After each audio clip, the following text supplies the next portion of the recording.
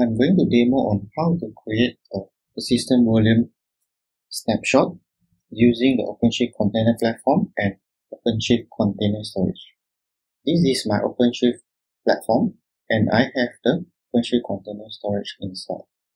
For this demo, I prepared a simple application. This application is a file uploading application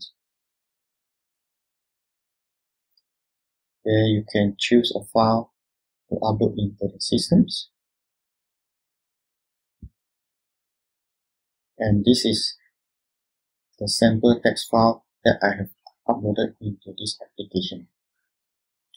Well, this file will be persisted into the persistent volume used by these applications.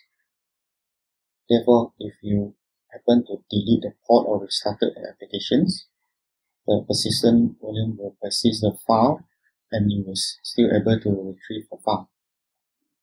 Next, I'm going to make a volume snapshot of this. So the volume snapshot is representing the state of the storage volume in the cluster at that particular point of time. So if I make a snapshot here, so that will consist of the previous file that I have uploaded in these snapshots. So what I'll do is I'm going to use this persistent volume I'm going to choose this create snapshot. So this is the UI to create the volume snapshots. I'll use the default name and I'm going to choose a snapshot class. So in this case, this is the snapshot class that is provided by the OpenShift container storage. And other informations like, for example, the requested capacity, the access mode, all these informations and also their parameters are to be same as the volume that we are going to make the snapshot. So I'm going to click the create button. So you can see the volume snapshot go from pending and now it's ready. So if we go back to the list, so we can see there's a snapshot that has been created with the original persistent volume. So now if I go back to the applications, I'm going to try to upload the second file.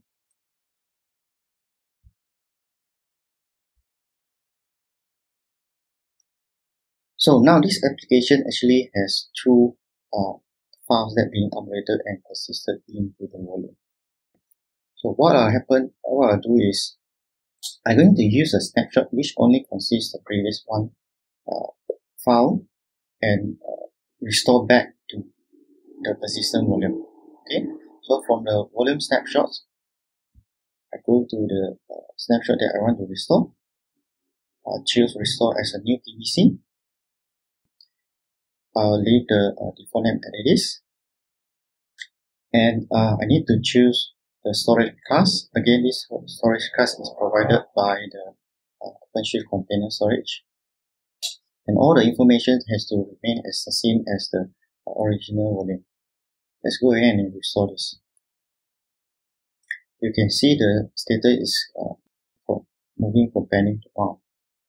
So if we go back to our persistent volume claims, so we can see there are two items listed here. So one is the original my storage, and then I have a second PVC which I restore from my snapshots.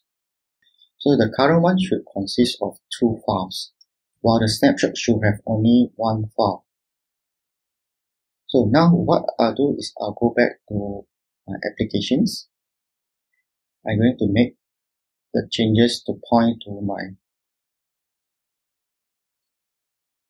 new persistent volume that I just restored, so that I can demonstrate to you that I managed to restore from the snapshot and the snapshot should only contains one file. So I'm going to change my persistent volume claim to the name of the new restored persistent volume name.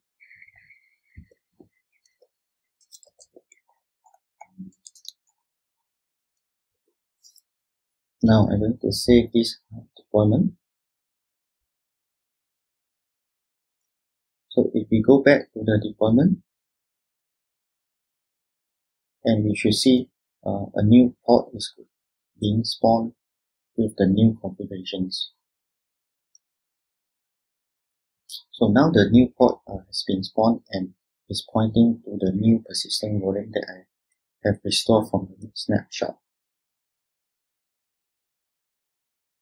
So if we go back to the applications and let's do a refresh, you can see in this application it only contains one file, which is the data that I have restored from the snapshots. Thank you for watching.